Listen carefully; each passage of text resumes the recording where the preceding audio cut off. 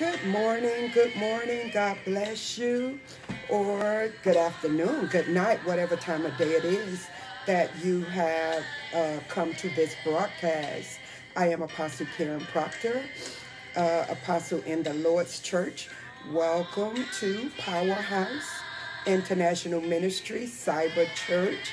God bless you. Thank you once again for coming in. Do me a favor, please. Go ahead and begin to share the broadcast out. Share it with your friends. Share it with your family. Let somebody know that Powerhouse International Ministries Cyber Church is in session. Go ahead and wake up your mom, wake up your dad, wake up your sisters, your brothers, your friends, even your frenemies. Come on, wake up somebody. And if this is your first time coming to this broadcast, welcome. Welcome to all of our first-time viewers. Let us know where you are viewing from. Put a number 1 there. Put your city, your state, your country, so that we can welcome you. And to all of our returning viewers, it is a pleasure to have you returning today. God bless you.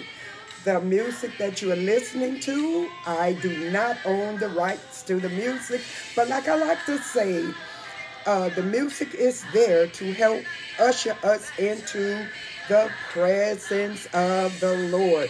So here are some things that you can do to participate in the service of the Lord this morning, this afternoon, this evening, whatever time of day it may be.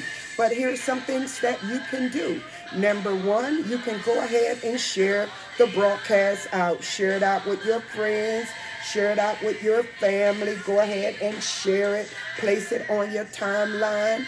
Number 2, you can go ahead and reach across those cyber aisles. Put up those little cyber hands. Wave across the aisle. Say hello to your sisters and brothers. Number 3, last but not least, this is very important as well. We have links up there that will point you to the direction in which you can share, be a financial blessing to the ministry. You can give through PayPal, Zelle, and Cash App. God bless you. God bless you. And we look forward to you coming back again if this is your first time. And so, if I had to give a title to this message today, I would entitle it, God Chose You. Yes, that's right. God chose you. Oftentimes we are looking around at other people, but God have a plan and a purpose for your life. Don't turn your head now. Don't go off of the broadcast, because God wants to speak to you today. God chose you. You may be wondering, why am I going through this? Why am I faced with this? Why am I the only one that has to do this? How did I get here? Whatever it may be. But can I tell you, God chose you. About 2 weeks ago, I was going to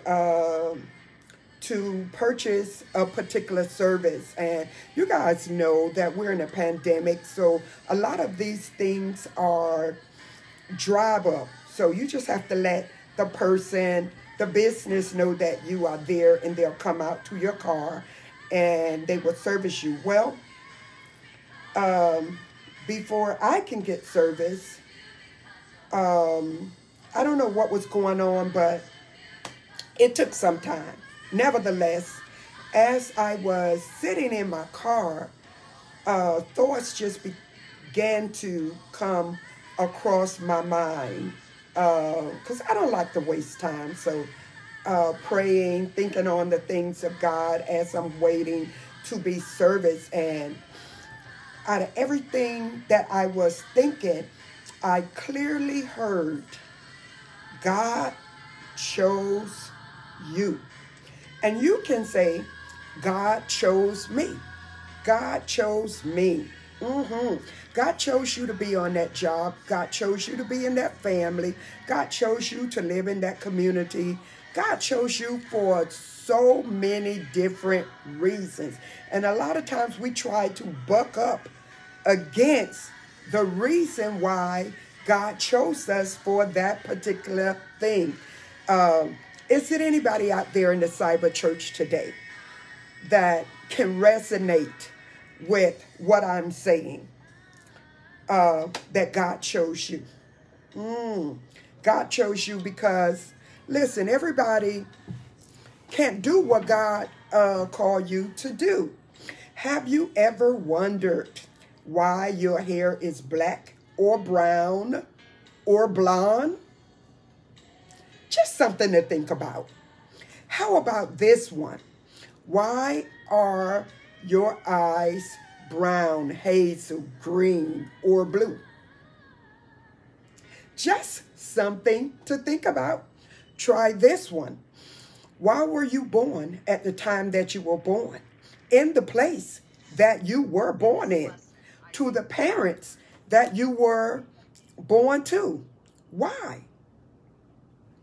Is it because God chose you? I know in the book of Acts, it says God placed every family, every person in the country that he wanted them to be in. He chose every person to be born at the time that he caused them to be born. So God chose you for so many different things.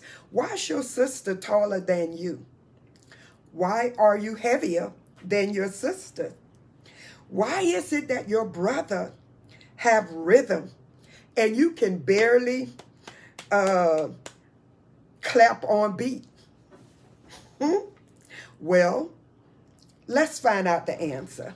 The answer is, according to Psalms 139:14, it says, and because you are wonderfully and fearfully made. Psalms 139 and verse 14. Because you are wonderfully and fearfully made. So when God gave your sister and brothers different attributes, different characteristics, different features, different from you, it's because you're set apart. You are wonderfully and fearfully made.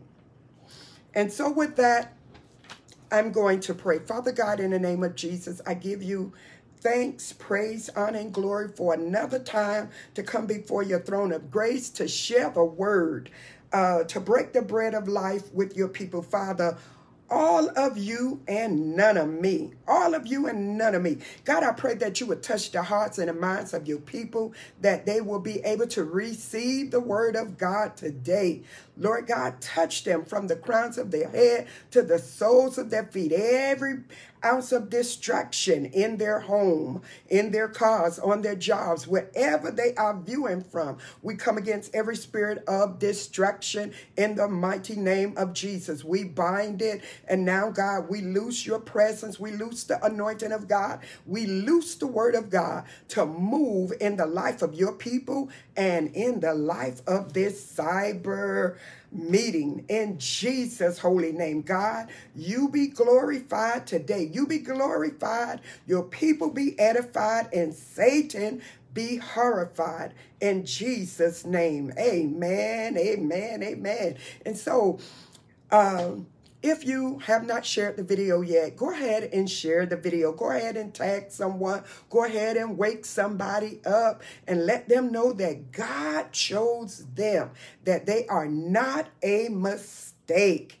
So with that being said, again, Psalms 139 and verse 14, you are wonderfully and fearfully made. God has a purpose and a plan for your life that's different from anybody else. Let me say that again. God has a plan and a purpose for your life that's different from anybody else's life. Can you believe that? Can you believe that? That the plan that God has for you is totally different from someone else's life. And yes, I get it. Sometimes we do have some similarities. Sometimes we do have some features that's alike. Sometimes we do have some attributes and characteristics that are very similar to other people. But you are still set apart. Your fingerprints, your handprints are totally different. Even if you are a twin, been in the womb with that sister or brother, that sibling at the same time, have the same DNA, but there is something different about you. Why? Because God chose you. And as I go back to reflect on that day that I was sitting waiting to be serviced, I came to the point that God chose me. Well, we know that at times, but just because of things that are going on or may not be going on, sometimes it gets you to wondering, why me? Well, I asked the question today, why not you? And that's what God, in essence, spoke to me that day. God chose you. He knew that he called you for the job. He knew that you would be able to handle it. He knew that you would be able to go through it with flying colors. Okay? God has a plan for every person that he created. He chose you for one thing, and he chose another person for another thing. For instance, let's go to the word. For instance, God told the prophet Jeremiah in Jeremiah chapter 1 and verse 5. He told Jeremiah this. He says, before I formed you in your mother's womb. Before I formed you, not after. He said, but before I formed you in your mother's womb. He said, I knew you before you were born. I set you apart, and I appointed you as a prophet unto the nations. Yes. He say, before.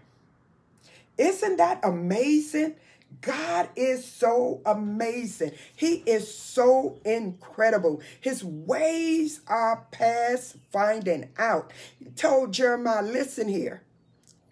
No excuse. Don't give me no excuse. Don't give me no excuse about nothing. He said, before I formed you in your mother's womb. See, sometimes we think that God purpose and plan for us starts at a certain juncture in our life. But the truth of the matter, it's not. It doesn't start at God's purpose for us. Reading Jeremiah chapter 1 and 5, God's purpose for us, we can clearly get a revelation that it didn't start even in the womb. He said, before I even formed you in the womb. Before. How amazing and incredible is that? Before I formed you in the womb, before you even start growing in the womb, I had already did it. I already did it. Now, we don't know how God do what he do half of the time. Most of the time, 99% of the time, 99.99% of the time. We don't know. But all we know is he did it, and he chose you.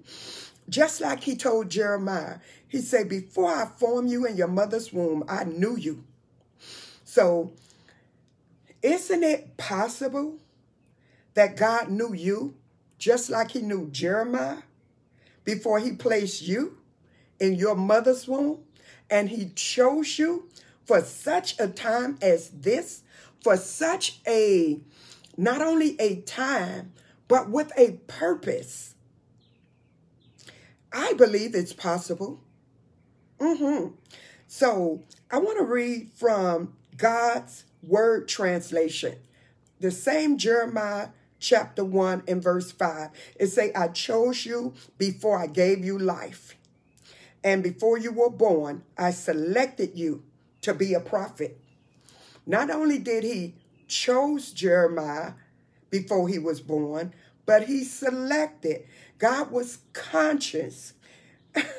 Some of us are not conscious right now. Like we have a term that says, stay woke, stay ready, so you don't have to get ready. Well, God is always ready. So, yeah, God's Word Translation says, I chose you before I gave you life, before you were born. I selected you to be a prophet unto the nation. So, in other words, God selected you for the task. He selected you for the job. He selected you to be where you are at this time. Now, the only time I would differ from that, if you are not in God's will. If you are not in God's will, then that's a whole different story. But if you are in God's will, like God told Jeremiah, before I even formed you in your mother's womb, I had a plan for you. I chose you. I chose you to be a prophet unto the nation. So what has God chosen you to do today? What is God saying to you today? What task has God given you today? Well, I want to tell you the task that he gave Jeremiah. In that same Jeremiah chapter 1 and verse 10, he say, see, I have set thee this day over the nation. So let me back up a little bit. Before I put you in your mother's womb, I had already chose you, formed you, selected you to be a prophet unto the nations. Okay? I selected you. That's one part. Now he gets to the part, I selected you. Now, here is what I want you to do. Somebody say, make it plain, Apostle, make it plain. Here is what I want you to do. God chose you. He set you apart. Your hair is not like your sister's hair. Your voice is not like your sister's voice. Your fingerprint is not like your brother's. You may come from the same DNA. But this is what God told Jeremiah, I selected you, I call you. Now, here is what I want you to do. In that calling comes with something. Somebody saying, well, God, make me rich, make me an entrepreneur, make me this, make me a wife, make me a husband. Lord, make me known. Whatever you're asking God to do, it always comes with something. It always comes with something. I want to say stipulation. I don't know if stipulation is the right word I should use. But God said, I made you a prophet unto a nation. Verse 10, Jeremiah chapter 1. He says, see this day. See this day, I have set thee over the nations and over the kingdoms. You're not just a prophet to be a prophet. I didn't just put you in your mother's womb just to put you in your mother's womb. And I didn't just say I call you a prophet to be a prophet. You got the word. God chose you. God chose you for a task. God chose you for a purpose. He says, see this day, I have set thee over the nations and over the kingdoms to root out and to pull down and to destroy and to throw down, to build and to plant. That was his purpose as a prophet.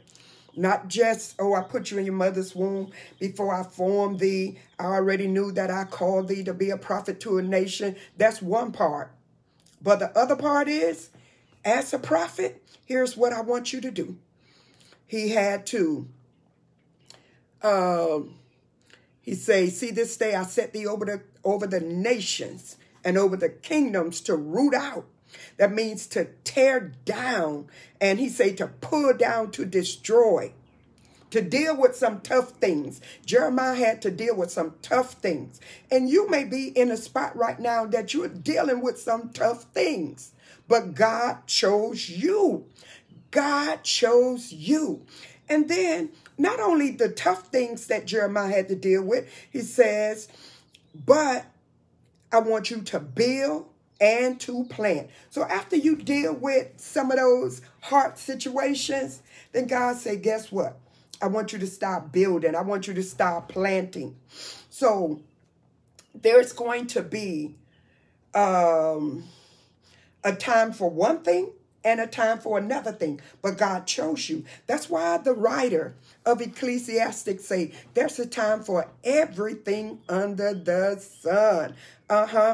Can I tell you today that you are not an afterthought? You're not an afterthought. Some people walk around in life because what the conditions they were born in, the devil may try to make them feel that they are an afterthought, but you're not an afterthought. God chose you. God has a purpose for you. Yes, he does. Yes, he does. Are you hearing what the Lord is saying to you today? God have a purpose for you. Now, let's go back to Psalms 119, verse 15 through 16. And it says, well, verse 14 tells you that you are wonderfully and fearfully made. Let's go to verse 15 and 16. He said, my substance was not hid from thee when I was made in secret and curiously wrought in the lower part of the earth. Thy eyes did see my substance, yet being unperfect. And in thy book all my members were written, which in continuance were fashioned, when as yet there was none of them. So in other words, the writer is saying, my substance was not hid. So the fact that my father's seed entered my mother's womb and connected and was being knitted together, the psalmist said none of this was hidden. None of this was hidden. Why? Because God knows everything. He chose you. Come on, somebody. Hallelujah. He said, even when I came to the lower parts of the earth, that day that I was born, even this very moment, nothing about you or me is ever hidden from God. Why? Because God chose you. He said, thy eyes did see my substance, yet being unperfect. Even in all of our unperfectness, our quirkiness. Yes, some of us may be a little quirky. But in all of that, all of our unperfectness, come on, hallelujah. He said, but guess what? He said, in thy book, all my members were written. Nothing goes by God. Some people seem to think that, but nothing goes by God. Nothing is unhidden. He say, in continuance, they were fastened. So, God, you made me. When as yet, there was none of them. It's just like Jeremiah. He say, when as yet, there was none of them. Before my substance even came into being, everything was already written in the book. So God chose you. You are set apart for a purpose. You are chosen for a purpose. You may have some similarities with your contemporaries. Just let me take it back to Jeremiah. Jeremiah was a prophet. We have a lot of prophets in the Bible. We have Ezekiel, Isaiah. We have Jonah, Daniel. But Jeremiah was a different prophet with a different purpose. So I may have some women viewing me today. I'm a woman, you're a woman. We have a lot of similarities, but we are totally different.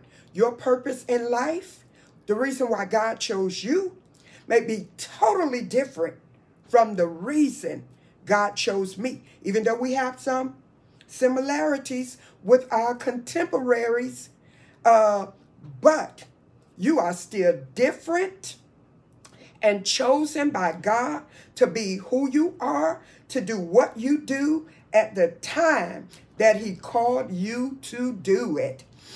Yeah, you may have some similarities. You may be a singer. You may be a dancer. You may be an author, but it's just something different about your spin on it. It's something different about your take. You are different. You are chosen by God to do what you do at the time that you did it in, that you are doing it in. You can't walk in my shoes, and I can't walk in yours. You know how sometimes people say, oh, I can do that. I can do what she's doing. I can do what he's doing, but it's something different. Even we may have the same size feet, but it's something different about the way, the pressure that my feet put on the shoes. It's something different about the weight of my body. Maybe my right foot give more pressure than my left foot.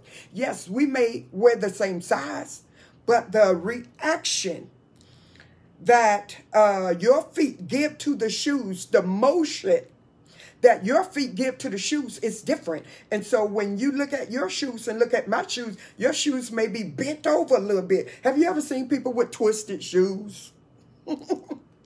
You may wear the same size, but their shoes are twisted, yours not. Why? Because they may be heavier, they may be slew-footed, whatever.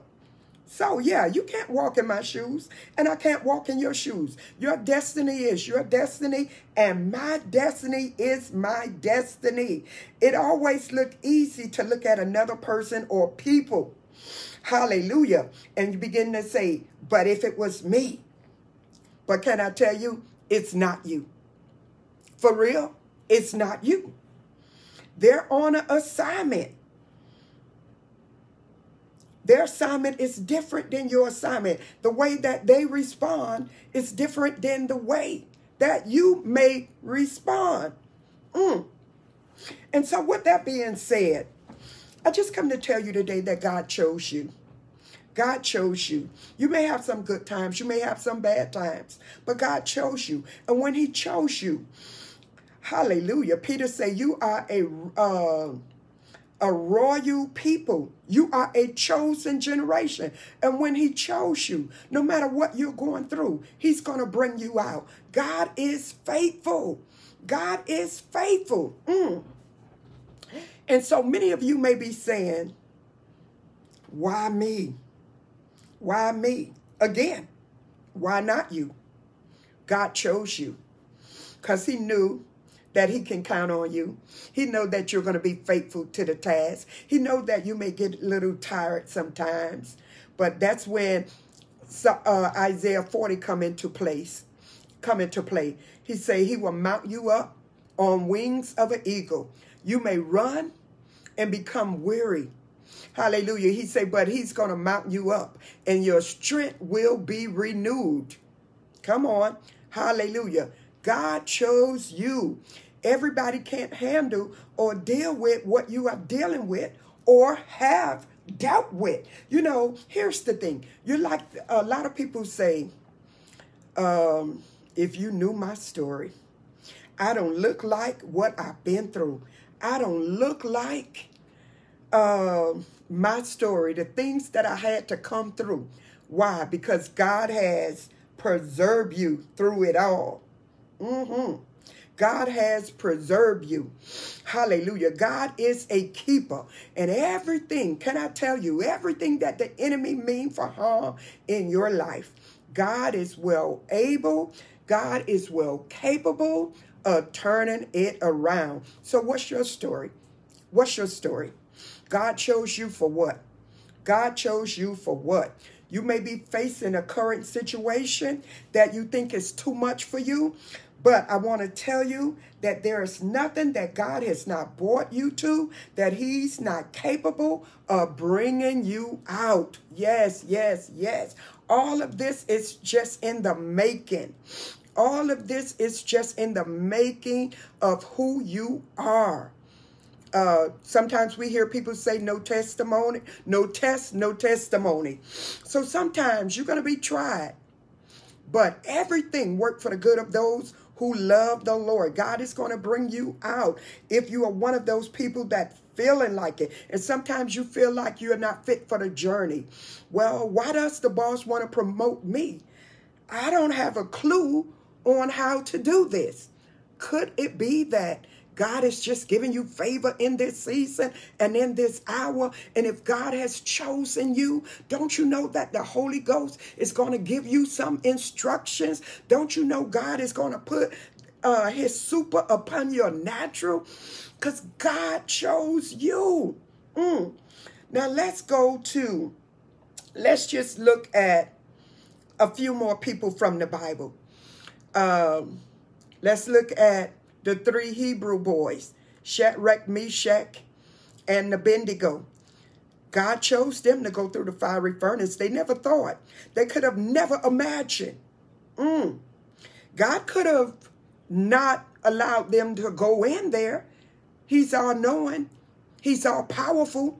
But God said, go ahead in. Why? Because I want to show your enemies who stand behind you. So God allowed them to go through the fiery furnace, and he brought them out. They didn't even have you know the story. They didn't even have fire, the smell of fire on them. Come on, hallelujah. He brought his disciples out of a storm. Remember that story with Jesus and his disciples on the boat, and they thought that they were going to capsize? But God didn't let them capsize. Jesus got up and began to rebuke the storm. He got up and he began to rebuke the wind. And they said, what manner of man is this? God chose them to be on that boat with Jesus. And so now we can read about it to let us know that, hey, even when we're in the storms of life, God will bring us out of the storms of life. How about this one, Daniel? Daniel went in the lion's den. God chose him for the task. This thing didn't catch God by surprise. It did not blindside God. Daniel thought, you know, hey, if God is with me outside the den, he'll be with me in the den. That was his rationale. But God had already knew that he was going to be going in that den. God could have stopped it beforehand. But God chose that. That was no surprise, no secret to God. But guess what? We already know the story. And just in case you don't, I'm going to tell you the story today, the end of the story. Even though he went in the lion's den, God chose that the lion could not ravish Daniel's body. He shut the mouth of the lion. So, beloved, even when you're going through some hard times and some difficult times, know that if you are in the perfect will of God, that you are chosen by God. You are not an afterthought. God will shut the mouth of every person that tried to come to shut you down, to tear you to pieces, like they thought that the lion in the den was going to tear Daniel into pieces. Not so. Come on, somebody. Are you hearing what God is saying? Hallelujah. And the last one that I want to give you, example out of the Bible, is the children of Israel. You know how Pharaoh had them in bondage and slavery in Egypt. But God chose, hallelujah, to even allow them to go over there. Now, that was because of the hardness of their heart, the stiffness of their heart. But God could have not let it happen, but he let it happen. But after a time, God chose a deliverer in the person of Moses to go over there and tell old Pharaoh to let my people go. Come on. Hallelujah. So even in all of our rebelliousness, sometimes God allow us to go through little things because of our rebelliousness, because of our stubbornness. But God chose you, beloved, and he loves you. He loves you with an everlasting love. And every now and again, he will send a man or a woman of God, like he did in the person of Moses, to go and tell Pharaoh to let my people go. And you know the story. God parted the Red Sea, and the enemy of the Hebrew children, they drowned in the Red Sea, while God made it where the Hebrew people, the children of Israel, was able to walk over that, to come out of it. So who is God speaking to today? I want to tell you, by the oracles of God, God chose you. He chose, how about this one? He chose Mary to give birth to Jesus. Out of all the little teenage girls in the village, he chose Mary. He sends the angel Gabriel to Mary. And he say, Hail Mary. He say, thou have found favor in the sight of the Lord. Come on. He chose Peter. I said that was going to be the last story. But he chose Peter. Come on. Hallelujah. To preach at Pentecost. The first Pentecost. He chose Peter out of all the other apostles, out of all the other disciples. God have a reason why he chose you. He chose Elijah to call down fire from heaven. We don't see no other prophet calling fire down from heaven. This is why we can't afford to compare ourselves to one another. Come on. Hallelujah. We talked about Jeremiah, the task that God gave Jeremiah. Now look at the task that he gave Elijah. Both were prophets. Elijah was the prophet of miracles. Come on. Hallelujah. So even when you're looking at the various men and women of God, don't get it bent, don't get it twisted. Well, Apostle Proctor, she don't minister like this person. She don't prophesy like that person. Well, baby, can I tell you, can I put this little caveat in here? When God made me and gave me my call, he didn't compare me to nobody. Why? Again, Psalms 139 and verse 14. I am wonderfully and fearfully made. Before he knitted me and fastened me in my mother's womb, he already knew the assignment that he was going to give to me. He already knew the assignment that he was going to give to you. If you weren't going to be a teacher, if you weren't going to be a lawyer, a judge, an entrepreneur, come on, a stay-at-home mom, a grandmother, whether you would ever have children or not have children, come on, hallelujah. God chose you. Glory be to God. So all you need to do now is surrender. Yes, yes. When I look at this thing, I have 2 daughters and 1 son. All 3 of them are different, same parents, but different. Even when I look at my 2 daughters, one is tall, one is short. One is gifted in the arts. One is gifted in another area. Daughters of the same parents. But God has gifted them for different things, for his purpose. Come on, somebody. Hallelujah. So what am I saying to you today? No task is too small or too great when it comes to God. Sometimes you're looking, God, why you ain't make me like this? She could sing, I can't sing. She could dance, I can't dance. She got long hair, I don't have long hair. She has lighter color skin, I have darker color skin. God, well, you gave me this color skin. Oh, why am I so pale? And why is she dark? Come on. God did everything the way he wanted to do it. Like he told Job at one time when Job began to complain. God said, where were you when I put the stars, the solars in the sky? Where were you? I never consulted with you. You never was my counselor. God chose you. No task is too great or too small When God calls you, whatever it is, he called you to do. And some people say, oh, I won't move. Come on. Hallelujah. Well, maybe God ain't called you to move. Maybe he called this person to relocate. Come on. Hallelujah. Your assignment and your task is not that person's assignment or task. So when you don't know what's going on, be like Job's 3 friends. Zip your lip and just sit there. So whatever God has called you to, can I tell you today that no task is too small or too great? And that's why the Bible says he gave some 30, some 60, and some 90, some 100. Guess what? He didn't give everybody the same thing.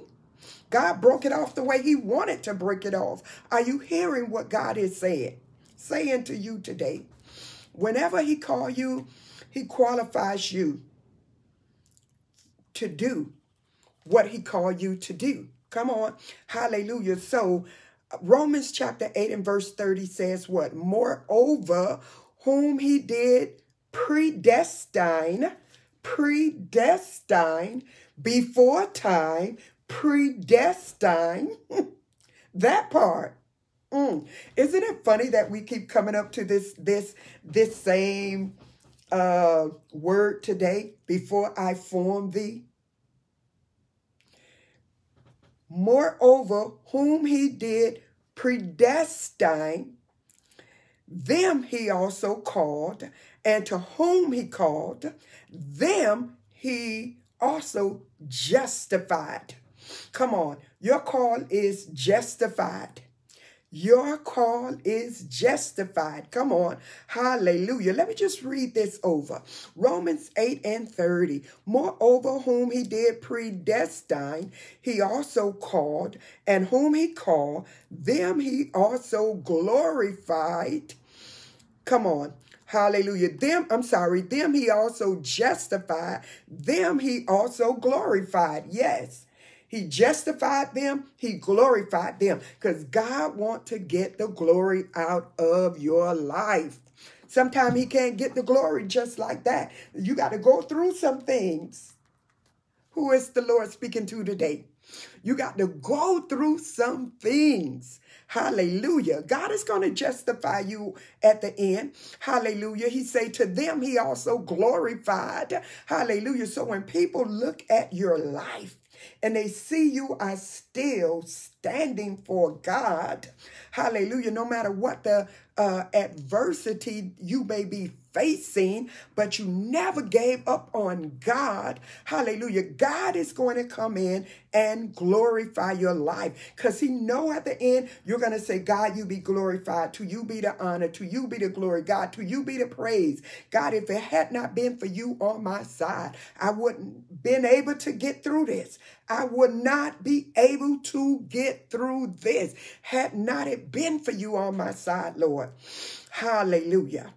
Glory be to God. Are you hearing what the Lord is saying to you today?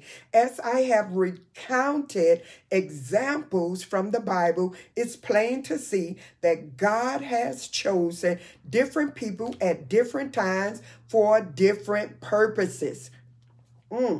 Tag, you're it. God chose you.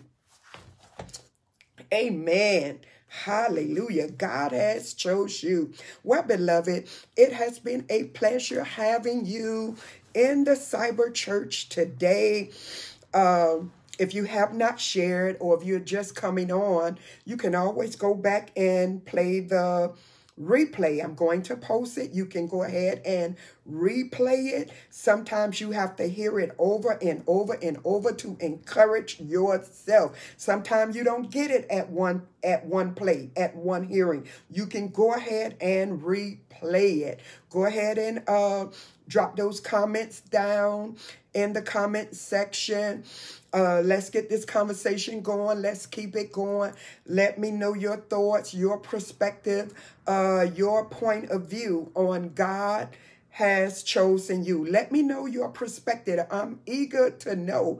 And for those of you that is viewing this broadcast and you have not made Jesus the center of your life, I want to extend that opportunity to you today. It is a sad thing to have lived this life, and when it's over, you won't be able to live with the Lord in eternity if you don't make him the Lord of your life. We are not here. I am not here to judge you. I am just here to extend the invitation to you. If you once was living for the Lord and you have backslide, can I tell you, the prophet said that God is married to the backslider. So just come on and slide back, confess your faults, confess your sins, repent, and rededicate your heart back to the Lord. And if you have never, ever given your life to the Lord, I want you to do what Romans chapter 10 and verse 9 through 10 says. It says that if thou confess with thy mouth that that if thou confess with thy mouth the Lord Jesus, and shall believe in thy heart that God has raised him from the dead, you shall be saved. For with the heart man believe unto righteousness, and with the mouth confession is made unto salvation. So as easy as that. Believe in your heart that, confess with your mouth